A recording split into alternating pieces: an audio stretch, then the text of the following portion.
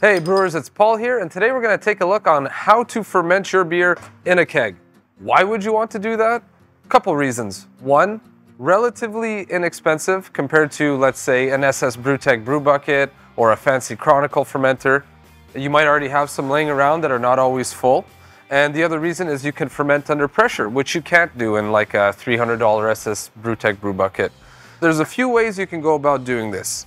Number one, your liquid dip tube that goes to the bottom. Once this is done fermenting and all the sediment collects to the bottom, it's gonna clog this. You're not gonna be able to get the beer out. Or if you do, it would come up into your poppet, get that all clogged. We don't want that. So you got two options. One, cut the dip tube, so in that way it's not going all the way to the bottom. Or the option I prefer, grab yourself a carbonation lid and a floating dip tube.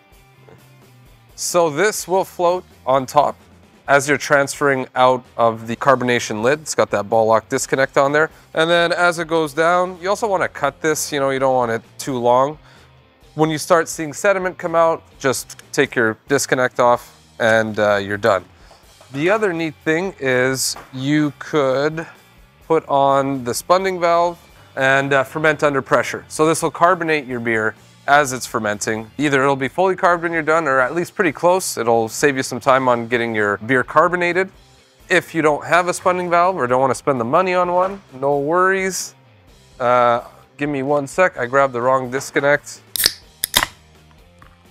All right, so you don't have a spunding valve, grab your gas disconnect, put on a piece of blow-off tube, put that on the gas out. So this just has a small dip tube that goes right about up to here. I find that the most wort you'd want to put in here to ferment is 18 liters.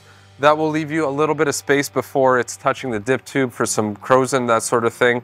And then all you do, grab a bigger bottle than this or a growler, fill it up halfway with some sanitizer, put that in there, there's your blow off. It's basically acting as your airlock. So when your beer is done fermenting, let's say we use the floating dip tube here.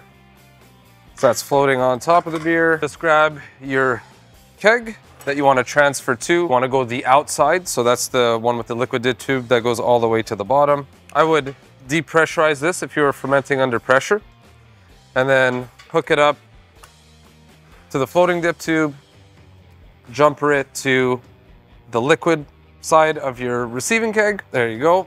And then just hook up your CO2, 5 PSI, something like that. Make sure you either crack the lid or just open up the pressure relief valve and your beer will transfer over. That's pretty much it. These are nice and easy to clean once you're done. So it makes for a good option if you have some spares kicking around. So that's all there is to it. If you have any questions, please leave them down in the comments below. Have you ever tried fermenting in a keg like this? How did you like it? What did you use? If you liked the video, please give it a thumbs up or subscribe to our channel if you want to see more content like this. Thanks and cheers.